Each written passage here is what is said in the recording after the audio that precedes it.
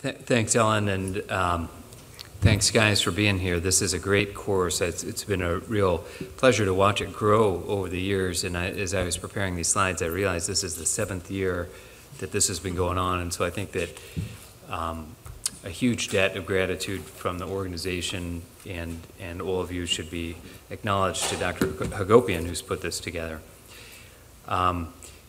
It's very hard to follow Reed Adams because he is such a great speaker and he has such a deep voice, and it sounds like I just want to buy something off the radio when he gets done talking. But also his lecture, clearly, I mean, you talk about a master ultrasonographer and a guy who really understands this stuff. It's really a treat. I learn something every time I listen to him, to Reed, and to everybody here.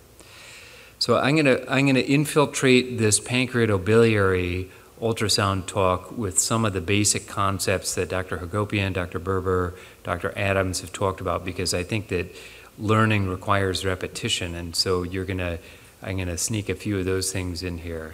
I'm gonna try again to talk about a systematic approach to ultrasound, and I will just reiterate what Dr. Adams said, that the ultrasound, intraoperative ultrasound particularly, it's a huge amount of pattern recognition, and if you go through things systematically, if you use ultrasound on every case that you do, not only will your OR team personnel become familiar with this, but you'll also start seeing things. When you recognize the normal anatomy, that's when it's easier to recognize abnormal things. And so then we'll talk about some pathologic findings in both pancreas and the biliary system.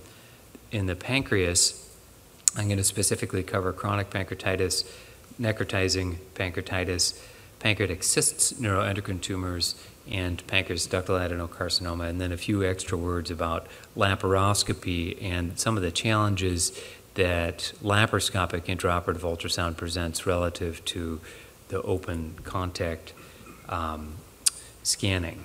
So again, take a systematic approach, pattern recognition.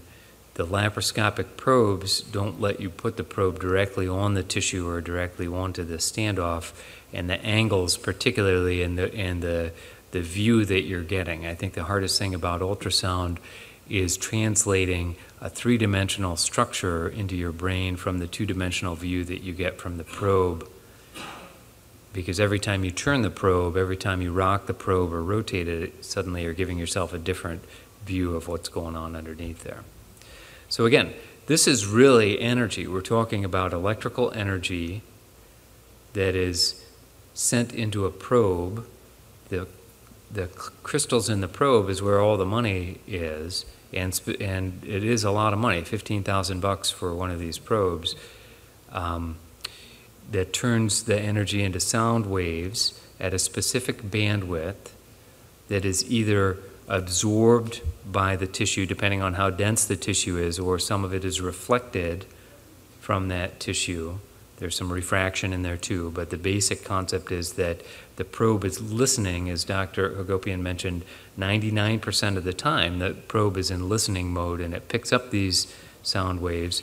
The energy is again transduced through this piezoelectric system back into electricity, which is then in a sophisticated computer algorithm turned into the image that you see on the screen. So functionally, this is what's happening every time we do ultrasounding. So again, the basic, to reiterate again, this is Dr. Berber's lecture here, basic approaches to intraoperative ultrasound: figure out what your orientation is, adjust the depth, do the image refinement with your gain, your volume, or your fine tuning of the gain, time gain compensation. Look at your movements systematically, sliding, rocking, rotating, tilting. Use compression scanning, which is very effective in some circumstances. You can use the special techniques such as standoff scanning or use of acoustic windows, scanning through adjacent organs like the stomach, for example, for the pancreas. Adjust your modes, use the duplex and color flow, which is very helpful for segregating biliary anatomy and vascular anatomy in the liver. This biopsy and ablation, there's a whole afternoon session with, again, some experts. Dr. Iannetti, Dr. Martin will be talking about biopsy and ablation techniques. Annotation and storage is critical. It's important for you. It's important if you want to bill for this. And then do a completion scan after you've done your resection, after you've taken the pancreatic head out, after you've taken the SMB and you reconstructed that. You want to make sure that the flow is appropriate, etc. This is a slide to remind me, again, this is a ultrasound probe, and the image that you're seeing is the image that is just behind the probe. This is to remind you that you get an awful lot of information, a lot of territory, simply from rocking the probe. The first, if you take every novice ultrasonographer, the first thing we do is slide that probe all around because it's cool. But the problem is then you're changing what you're seeing underneath. And so if you just take the probe and rock it back and forth, this is the first thing I have the residents and the medical students do, and you get an idea, oh yeah, you can see a great deal of the liver just rocking the probe. And it's easier, I think, for your brain to comprehend that simple maneuver. The acoustic window, here's the first test of the video here, yeah. So the acoustic window, this is the duodenum and the pancreas. We're going to see the bile duct going through the pancreatic head here. This is a standoff through saline immersion here. And if you're looking at things on the superficial parenchyma, you've heard some of the other presenters, in fact everybody I think this morning has mentioned this, and this is a very important point, that if you're looking for something on the surface of the pancreas, now I have the pancreas here because the pancreas, as you know, is God's organ, and so I have now transitioned down from the liver to the important structures that you're looking at. But this is also important on the liver. If you're looking for something on the surface of the liver, Dr. Adams showed you an excellent example of this. It's very hard to see putting the probe directly on the surface of the liver, and similar to the pancreas, you can use saline.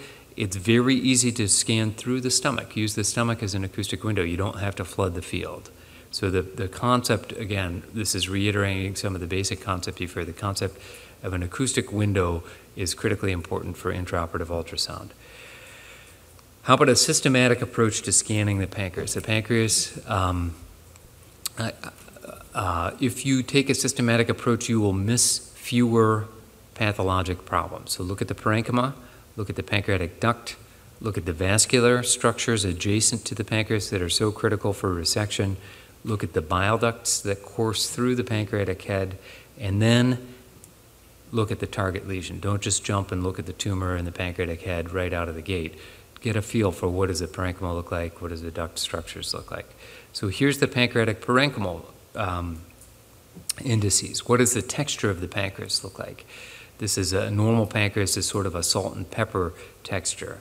The head, look at the neck and the body, the neck over the SMV and the splenic vein right there. It's a lot more challenging to see the tail of the pancreas in many cases, especially with laparoscopy. So the more you do it, the more comfortable you'll get. Look at it through the stomach. Get an idea. Look at the CAT scan while you're doing this, so you can try to imagine in your mind what's the relationship of the splenic vein and the splenic artery out there in the tail. There are 10 different Rosemount criteria. This is above and beyond ultrasound 101, but the Rosemount criteria for chronic pancreatitis, there are 2 major criteria, 8 minor criteria. These are developed by the endoscopic ultrasonographers, and it's challenging to get 3 different ultrasonographers to agree on what is a real chronic pancreatitis. But if you see, when you start seeing these reports come across your desk, that's what those guys are talking about. So look these things up and see if you can figure out, are there calcifications in the parenchyma? Is there lobularity in the parenchyma? What does that mean to you? What does the duct look like? Is the duct irregular, etc.?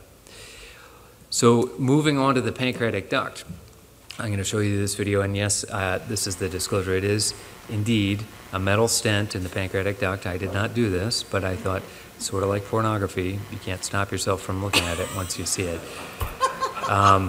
Here's the pancreas duct upstream in the tail. Here's an irregular pancreatic duct. Here's yes indeed, a wall stent in the PD.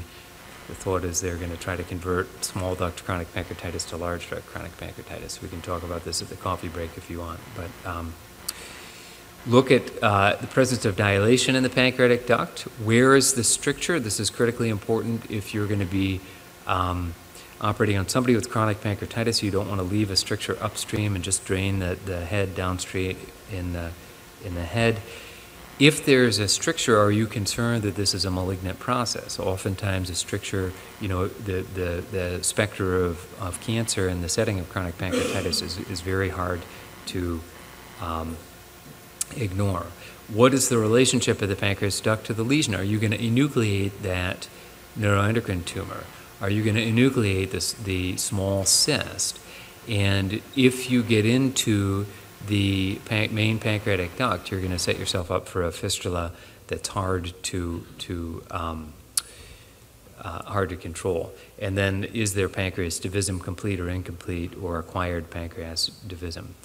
What about the vascular relationships? The next step in systematic scanning: parenchyma, pancreas duct. Here we are at the vascular relationships to the superior mesenteric vein, to the portal vein, to the splenic vein, to the artery, right? The SMA and the splenic artery, particularly if you're going to do a lateral pancreatic jejunostomy.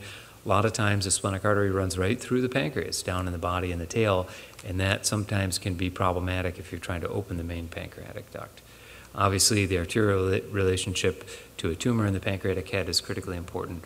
What about variant anatomy? And again, here's a transverse view. This is through the pancreatic head. This is the SMV. This is the SMA. Here is a completely replaced right hepatic artery, or completely replaced common hepatic artery that's coursing, unfortunately, directly through a tumor in the pancreatic head. There's the bile duct.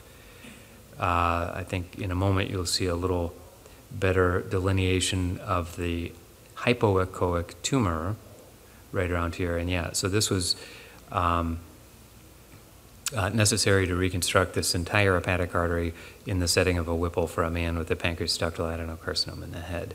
So variant anatomy is critical. More commonly, you'll see a replaced right hepatic artery. We'll talk about some of this in a few moments.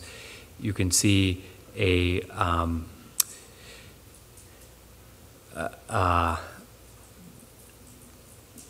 well, I lost my train of thought. Sorry about that. There's another arterial variant. The right hepatic artery that courses anterior to the common bile duct that could be injured quite easily during the course of a dissection, either in a pancreatic operation or a biliary operation. What about vascular thrombosis? Does that make a change in your operative plan? What about I'll show you some images of a tumor that's invading the splenic artery that may change your operative plan. Look at again, this is pancreatic intraoperative ultrasound, but it's all connected. So look at the intraoperative, look for presence of lesions in the intrapancreatic portion of the common bile duct, dilation of the bile duct, stones there. What is the relationship of the bile duct to the major papilla? This is a man who has cavernous transformation around the pancreatic head, and so you see some of these things. Obviously, it's going to make operating on the bile duct a little more complicated in the porta hepatis. And now that we've gone through that systematic list of the pancreas, the parenchyma, the duct, the vascular structures, the biliary tree, now let's come and take a look at the target lesion. This is the thing that we're here to work on. What is the relationship of this lesion to the pancreatic duct? For example, is this a neuroendocrine neoplasm that you're interested in enucleating? What is the relationship of the lesion to the vessels of a pancreas duct adenocarcinoma, to the SMV or the SMA, or the hepatic artery as it relates to the head of the pancreas? What is the relationship of this lesion to the extrapancreatic structures? For example, the duodenum, the adrenal gland, the kidney. Don't forget about all that stuff that's focused right along here. So I'm going to shift gears for a moment and talk about some specific pathologic entities: chronic pancreatitis, pancreas necrosis, cysts, neuroendocrine neoplasms. This, again, here's an example of a neuroendocrine neoplasm. I thought we were going to be able to enucleate a small neuroendocrine neoplasm, but on intraoperative ultrasound, we found that it invaded the splenic vein, and I thought it would probably be more appropriate to do a formal distal pancreatectomy for tumor clearance. Pancreas duct adenocarcinoma. Here again, here are some of the Rosemount criteria, ultrasonographic criteria of the pancreas in the setting of chronic pancreatitis. Parenchymal defects include hyperechoic foci, hyperechoic stranding, hypoechoic lobularity of the of the parenchyma. You can see some of this lobularity here. This is a nice example here. Cysts, ductal changes such as irregularity in the pancreas duct. I think you can appreciate this is an irregular pancreatic duct with visible side branches, dilation of the main pancreatic duct denoted here by the long arrow. Hyperechoic duct margins, again you can see this here, hyperechoic duct margins. And stone disease, again all of these are characteristics related to chronic pancreatitis. I support very strongly the use of intraoperative ultrasound with every case you do, and the more you use it, the more you realize how nice it is to have it in the OR. It's an extension of your hand, it's an extension of your eyes. It's really critical for necrotizing pancreatitis. I take care of a lot of people with necrotizing pancreatitis. That's not surgical purview in many practices, but it's really critical to see how much solid necrosis is in a big walled-off necrosis versus fluid. You know, your endoscopist is going to want to start sticking stents into all. Are there any endoscopists here in the room? All right, so I can criticize them liberally, right? No, actually, it's important to work with them as a team, and I make fun of them all the time because we're good friends, but it's true. You know, those guys have one tool, their scope, and they're going to want to stick a stent in everything they can see. But if they stick a stent into a big wad of solid necrosis, it's going to get infected, and that turns into a problem. We have a great panel on Saturday afternoon. I'll make a pitch for it right now about contemporary management of necrotizing pancreatitis. Come on over and check it out. The ultrasound allows you most accurately, better than any CT scan for sure. MRI is a little bit better, but ultrasound is the best tool with which to differentiate fluid and solid necrosis. Shows you the position of entry if you're going to do laparoscopic transgastric debridement. It'll show you where to make the hole in the back of the stomach. It will show you whether the splenic vein or the SMV or the portal vein is thrombosed, and that may have implications in terms of what is your management strategy. How about pancreatic cysts? Here, you can see with ultrasound what is the thickness of the wall. What about internal architecture that is so critical if you're thinking about what you're going to do with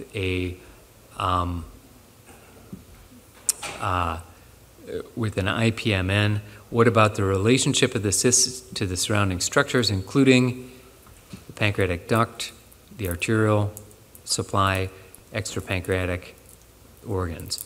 Here, how about a neuroendocrine neoplasm? I'm going to show you this film or video in just a second. How about the relationship to the pancreas duct? If you're going to enucleate a neuroendocrine tumor, you got to make sure that it's not impinging on the main pancreatic duct. How about the relationship to the vessels? Here's the cue is 28 seconds into this image. This is a neuroendocrine neoplasm. Again, right here, you're going to see the splenic artery is up here, the splenic vein, and in a moment we're going to see that this is not what I expected. Here's the tumor that's invading right into the splenic vein, and in fact, this is the pathologic, this is the gross view of this. Here's the splenic vein. You can see that's opened with the yellow rubbery neuroendocrine neoplasm right in there, and this changed what I did intraoperatively. I was going to do a limited resection, and I did a bigger resection. Is that the right answer? I don't know. You know, I mean, that's an entirely different debate. How about additional neuroendocrine neoplasm, especially in the liver? The intraoperative ultrasound is clearly the most accurate way to image the liver, and the vast majority of patients with neuroendocrine neoplasms, I mean, you absolutely want to see the liver, because in a percentage of those patients, you'll see lesions in the liver that you just can't see with MRI, even the most sophisticated MRI or CT or PET scan. Here's pancreas ductal adenocarcinoma, another specific pancreatic pathology. This is a hypodense lesion. You can see, again, a more appropriately placed metal biliary stent, endobiliary stent, draining the bile duct in this. Again, what about the presence of occult liver metastases? More importantly, probably, is the relationship to the vascular structures, the SMA, the hepatic artery. The tumors often have heterogeneous characteristics, but often are mostly hypodense when you see it. Here's a note about laparoscopy, and you're going to have the opportunity to do some laparoscopic ultrasound on phantoms this afternoon. Laparoscopic ultrasound is an order of magnitude more challenging, in my opinion, than open intraoperative ultrasound. And the reason is because you have this fulcrum of the abdominal wall, because you're struggling in your mind to rectify the three-dimensional structures with the two-dimensional probe and the two-dimensional image that we see on the probe. And you finally wrap your head around that, and then suddenly you got to torque the probe into a lot of different directions to see spots in the body that are not as accessible because you're limited by the fulcrum of the abdominal wall. Now, the contemporary probes are nicer because they articulate in two directions. They articulate up and down and also laterally, and so that makes it easier than it has been in the past when we just had the rigid probes. The other thing that the advanced ultrasonographer will learn to do is to use all of the port sites that you can to image the probe, to get the probe into the spots that you need to see. And each one of these port sites will offer you a little bit of a different angle on what's visible here in the abdominal cavity. So again, this is just a review and just a reminder, keeping it simple. Use a systematic approach. The systematic approach to the pancreas is parenchyma, duct, vascular, biliary relationships, and then finally allow yourself to focus on that target lesion. I'm gonna, this is intraoperative ultrasound that I'm gonna pass by in the interest of time, but we could potentially come back to that. I'm going to shift gears and again, focus on biliary intraoperative ultrasound, looking at, again, reminding you about some basic principles, but looking at biliary anatomy, vascular anatomy, which is notoriously variable, as all of you know, in the right upper quadrant, talk about some specific pathology, and then show some intraoperative ultrasound images. This is the ALOCA. The Indiana University is an ALOCA shop, and so again, a lot of this stuff is similar, but you need to become familiar with your specific probe. And you can see, just like Ellen pointed out here, we've labeled this. Here's the button that freezes things. We don't get a snowflake, but we compensate for that by putting a big freeze. So when I tell the circulating nurse to freeze, they know what button to press. Here's the picture button, and we label this. Here's the invert the image, depth and gain, and so forth. Here's a nod to compression scanning. Again, this is up on the liver. Be conscious of how much pressure you're putting on the probe. Here's an hepatic vein and a portal vein. Again, you can see the glissons capsule, the hyperechoic structures around the portal vein. And when you compress this probe, that goes away completely. So you can use this to your advantage in some cases, but also don't be fooled by an inordinate amount of pressure that you're putting on the parenchymal structures. Here's an orientation slide.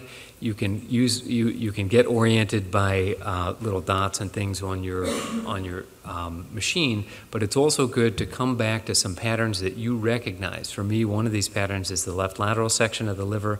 This is a proper orientation with the triangle pointed sort of to the right upper portion of the screen. This is reverse orientation and so you know that you're backwards, and it'll totally screw your head up until you sort out exactly what the orientation is here. Here's the orientation piece, God bless you, on the pancreatic head. This is a happy picture for me. I understand that this is the superior mesenteric vein and splenic vein junction. Here you can see the pancreas parenchyma, the pancreas duct, and so if I see this, this is a point of reference for me. If I get lost in the middle of my ultrasound, I just come back and find a point where I'm comfortable, where I know what the anatomy is, and then I can go on and look at the other things. Here it is scanning a little bit more to the patient's right. You can see the genu of the pancreatic duct coursing down. This is likely the gastroduodenal artery anterior to the pancreas. And then again, it becomes important, particularly in biliary ultrasound, to understand the direction that your probe is oriented. And image things, it's critical to image things. The ablaters are going to tell you this afternoon. Image things in two dimensions. It's really critical to image them in two orientations, and you'll get a different view of things. This is a stone in the common bile duct in the transverse and longitudinal orientation, and I have some video images of that. And again, here's this is my gratuitous and requisite probe or a video of laparoscopy. Here's the laparoscopic probe, and you can see the position the probe is being articulated here. And the point of this image is to show you that you're scanning this. This is not the angle that I would take automatically if I had an open probe. If I had an open T-probe, I would not have this angle on it. And so you have to be comfortable looking at these images with the probe getting rotated in different angles.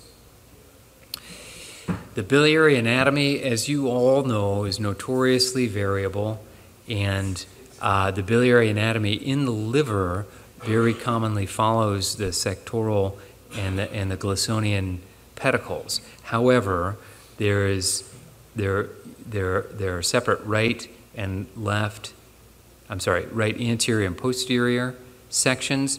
There is a remarkable, probably the most common biliary anatomy is replaced right posterior sectoral ducts that can enter into the common hepatic duct.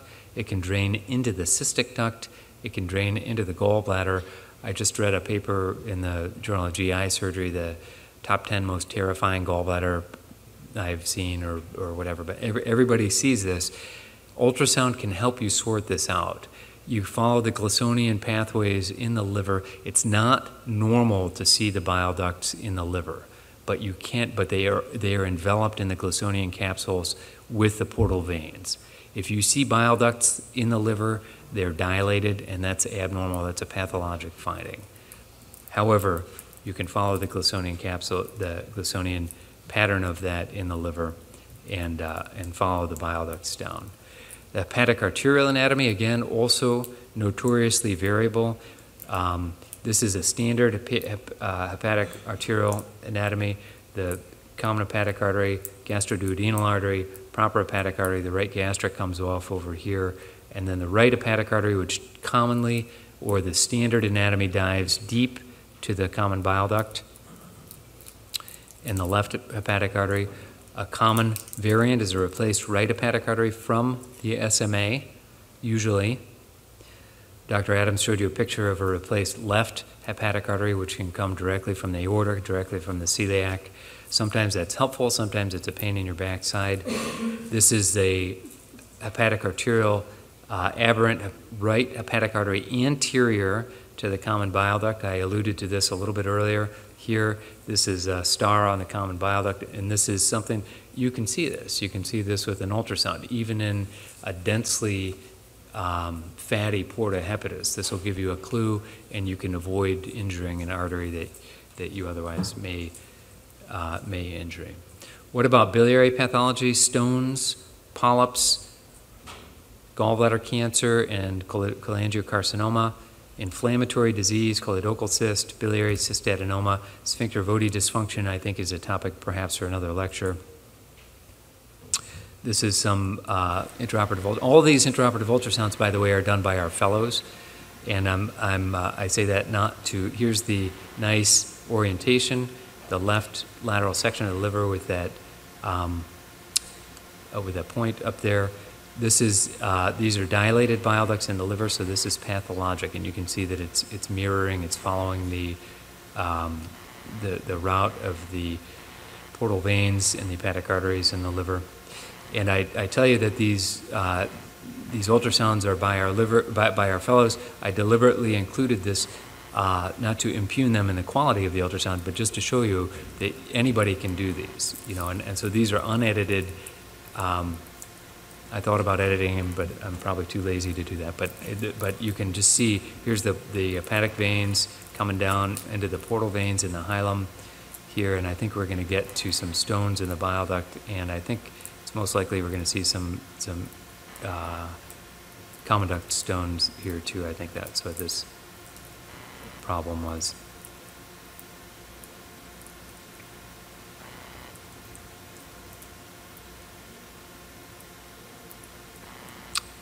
Middle hepatic vein right here.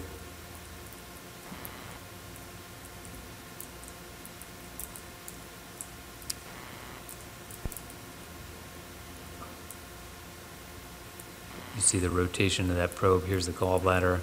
Here's a hyperechoic structure with posterior shadowing. The three components of a stone is that it's mobile. Somebody's finger is poking it around there. Hyperechoic with posterior shadowing, and I know, I'm hoping that we're going to get to the common duct stone here in a second, but I don't want to disappoint you.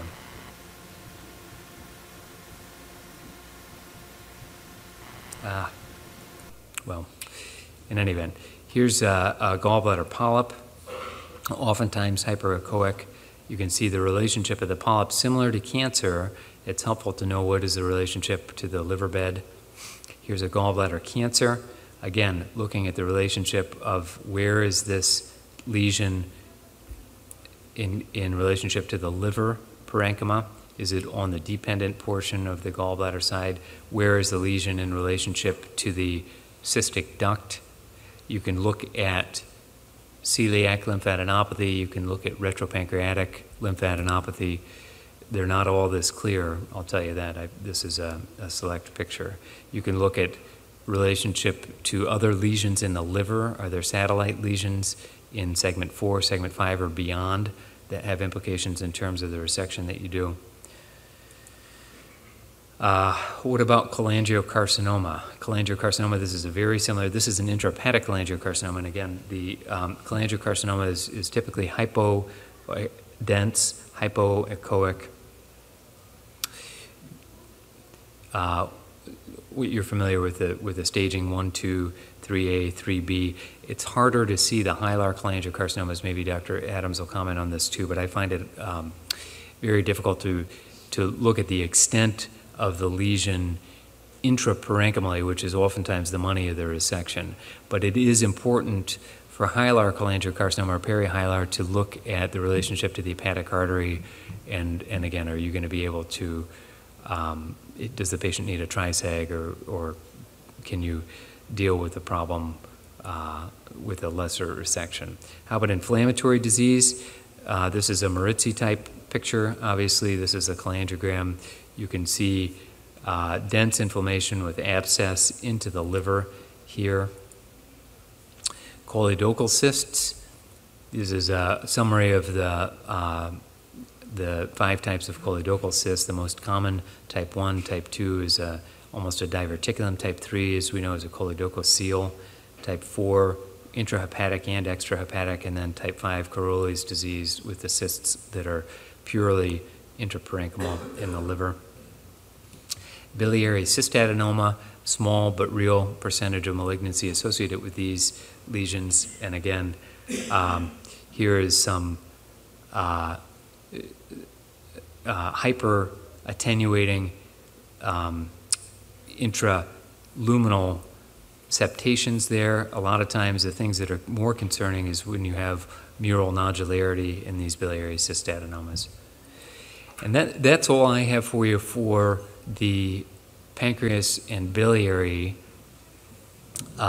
lesions. I'm going to play this last this last intraoperative ultrasound, and maybe we can leave it running. If anybody has any questions, I'll be happy to answer this while this is running in the background. Great. We can multitask, right? It's yes, 2018. of course.